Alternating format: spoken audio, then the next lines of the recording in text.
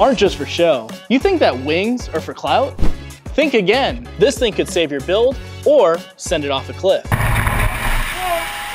Therefore, we bring in Aero. What is a wing? A wing is an aerodynamic feature that helps direct airflow for better grip, to create downforce, helping a car stay planted to the road at high speeds. Wings are often mounted on the rear of the vehicle, especially on race cars. Wings can also appear at the front in the form of smaller aero elements or full width setups like on time attack cars or even Formula One.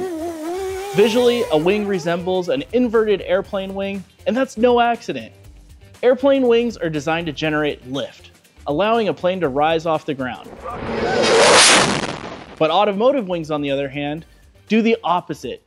They're engineered to push the car downward as air flows over them. This inverted profile increases the vertical load, which improves grip, especially during cornering, braking, and acceleration. But it's not just about looking aggressive. Wings serve a very real performance function. When tuned correctly, they can dramatically improve a car's handling dynamics. However, there's a trade-off. More downforce usually means more drag, and that can reduce top speed. That's why shape, size, and the angle of the wing must strike a balance depending on the types of driving, whether it's street, track, or even high-speed runs. Morning as this BMW continues to move along. So when did wings show up on cars? Well, let's break it down. As aviation technology matured after World War II, engineers gained a deep understanding of lift, drag, and airflow management.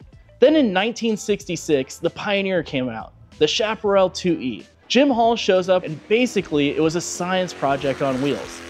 This thing had a massive wing mounted to the top, and get this, it was adjustable with a pedal in the cockpit, straight out of aviation. Inspired by airplane flaps, Hall figured out how to push the car into the ground on command. And boom, downforce. 2 years later, Formula One took notes and took it up a notch. Lotus, Ferrari, and grab 'em, they all strapped wings onto their cars like fighter jets. We're talking skyscraper wings, mounted directly to the suspension arms. Sketchy?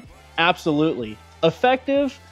Yeah, I'd say so as well. But in 1969, there was a lot of chaos. These high-mounted wings started snapping mid-race, causing brutal crashes. The FIA had seen enough. Mid-season, they slammed the brakes on this.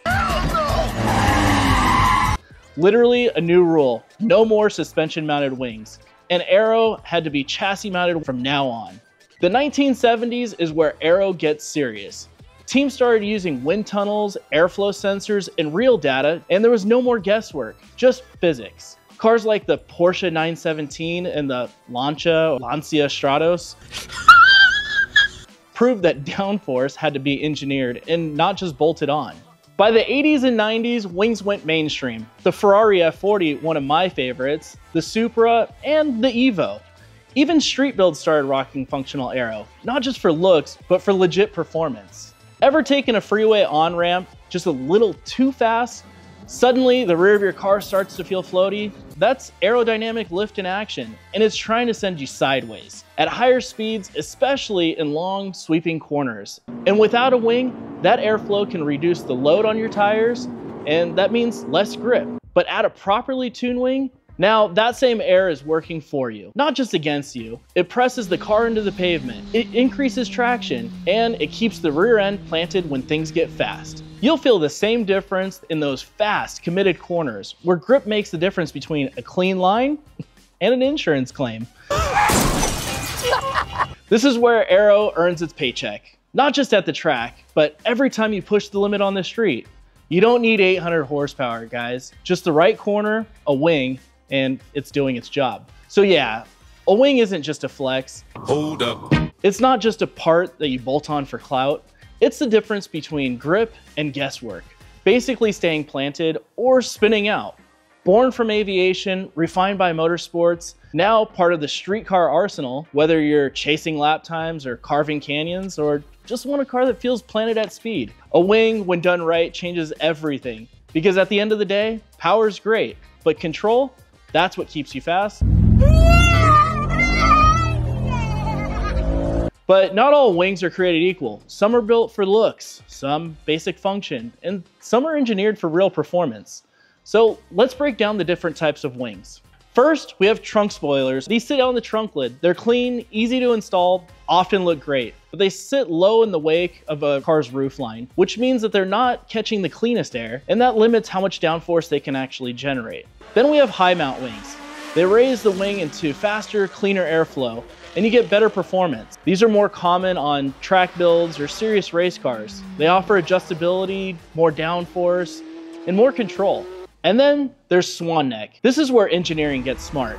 Instead of mounting the wing from below, a swan neck design mounts it from above, just like the name suggests. And there's a reason for that. In any proper wing, the underside is where most of the magic happens. This is where you generate downforce. But in a traditional bottom mount wing, the uprights disrupt the airflow on that underside, right where you don't want the turbulence. The swan neck solves this by mounting the supports from the top. They leave the entire underside of the wing blade clean and uninterrupted. The result? Smooth airflow. Nice.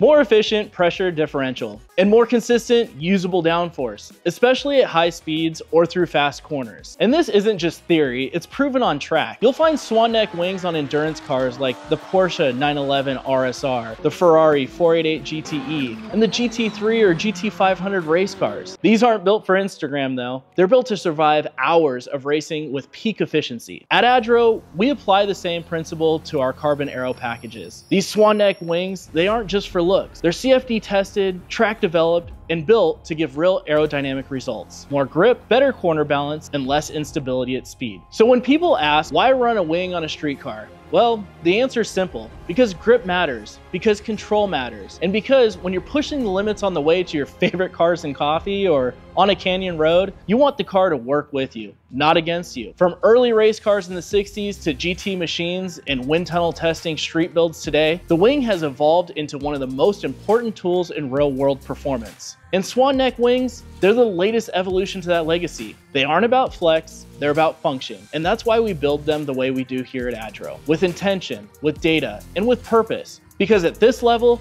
aero isn't an accessory. It's the difference between holding your line or losing it. Awesome guys, well, I hope you enjoyed that breakdown on what aero is and all the details behind it, including some of the history. If you really like content like this, let us know. We'd like to do more breakdowns on certain parts. And also, don't forget to hit that subscribe button. We'd really appreciate it. Maybe I'll see you in the comments and hit you with a reply. This is your boy Preston, and I'm out.